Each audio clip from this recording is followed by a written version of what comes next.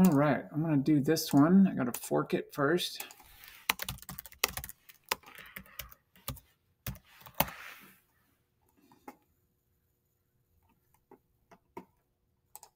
Here we go. Write code using a for each loop to find the max, min, and average of the values in nums. So nums is up here. You're not allowed to change that. And don't just tell me what the answers are. I want you to do that stuff. So that stuff is int max equals, best practices is to do that. Int min equals, I see I spelled the first variable wrong. It's nums.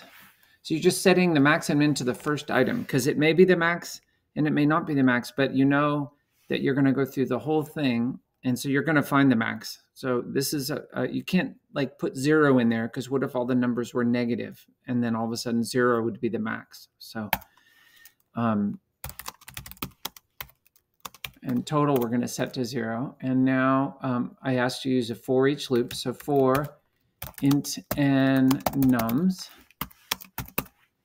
and we need curly brackets, and we say if n greater than max, then we found a new max.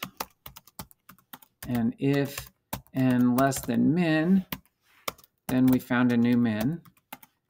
And whether or not those things happen, total plus equals n. We add the current value to total. And then right here, I asked you to print the max and min and the average. System.out.println max plus max. And sure, I'm lazy. Copy whenever I can. My own code, that is. Average. Here we have to put parentheses because we're going to do a calculation. 1.0 times total divided by nums.length. So there's no parentheses on the length here because it's a property. It's not a method. Okay, so let's run it and make sure that works. We can go on to the next problem. Max, min, average. Yeah, so far so good. Write code using a for each loop to find the longest string and print the longest string. So, and it's called best animals. So I'm going to copy that.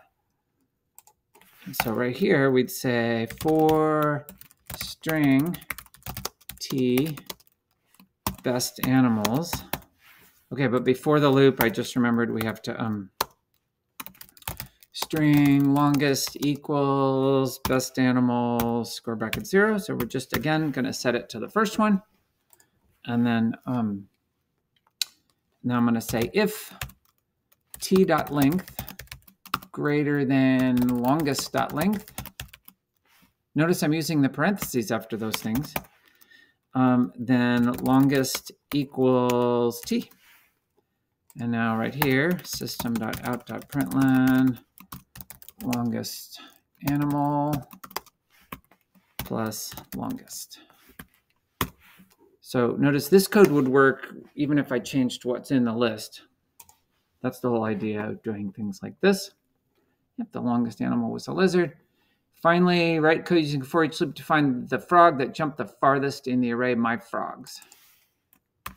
Print that location and then print that frog. Use the get location method to figure out how far. And the frog class is down here, a compressed version of the frog class. Okay, so I'm going to make a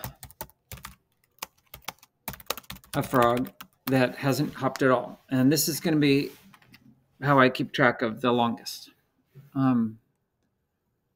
So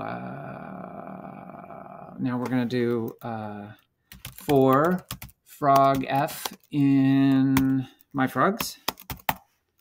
And if f dot get location greater than junior, get location. Then junior equals F. I'm just replacing junior with the one that jumps the farthest. Okay, and system.out.println. Let's see what I wanted.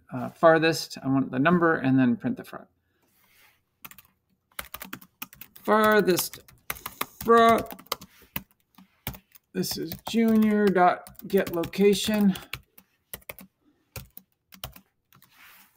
I didn't mean to hit whatever that was, and then system.out.println junior. So let's do it, and it should be 30, I guess. I think I'm not, yeah. So the frog 30, and here's the frog that jumped 30. All right, there you go.